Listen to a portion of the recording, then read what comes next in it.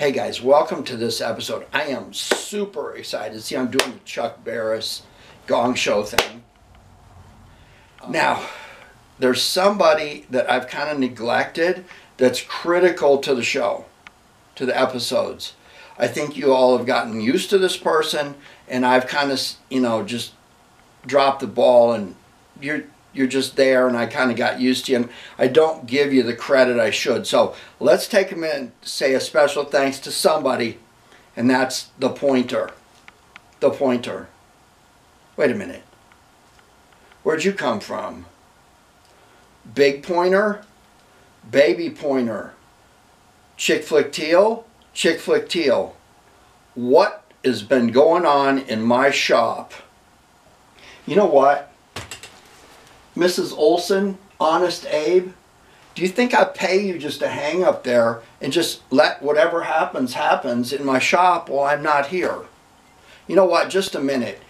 Fortunately, I have a great deal of experience with human resources. That's HR at work. I won't get into all that. This isn't about me. This is about you. Don't help him.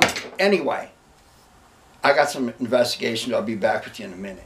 Turns out little pointer is too small to talk. And this one certainly isn't talking much.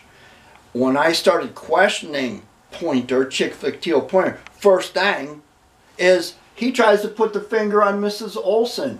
Honest Abe takes the fifth. And so I have to turn to Christmas Gnome, who conveniently covers its eyes with the stocking cap. Oh, I didn't see anything. So the very last witness I have to this travesty would be Santa. And of course Santa takes a dive and says, oh, I wasn't here. This event, or whatever you want to call it, happened on Christmas Eve, and he claims he was completely out of town on December 24th. How convenient, y'all. What are you going to do about this? This is disgusting.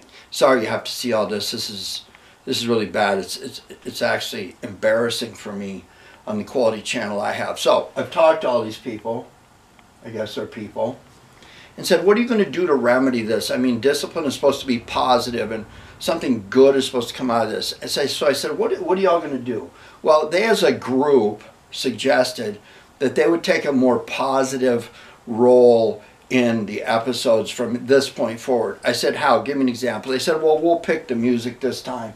And so they did, and they picked the group. I'd like to commend them, but they picked the music, and it is the copulating blues, and a series of songs with innuendos and double entendres snuck by the censors between 1929 and 1940. Geez.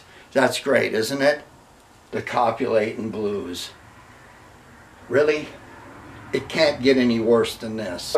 What do I got left? I'm totally thrown for a loop. Oh yeah, matchbook of the episode. Let's try to salvage this with the matchbook of the episode.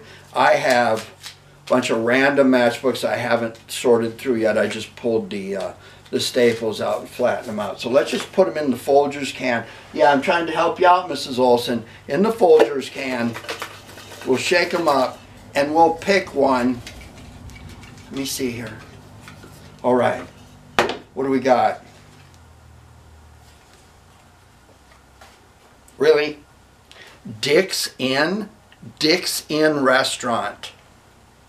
Dick's Inn. Well, you know what? I'm not going to recommend that you eat at Dick's Inn, but if you do, that's on you.